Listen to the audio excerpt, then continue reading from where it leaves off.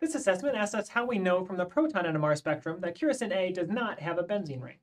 It has an index of hydrogen efficiency of 7, which is greater than 4, which typically suggests a benzene ring. It has several signals in the 100 to 150 range of the carbon NMR, which suggests a benzene ring. How do we know from the proton NMR that it does not? Notice that the x-axis of the proton NMR doesn't even go out to 7. There are no signals between 7 and 8 in the proton NMR. With no signals between 7 and 8 in the proton NMR, it is highly unlikely that this molecule contains a benzene ring.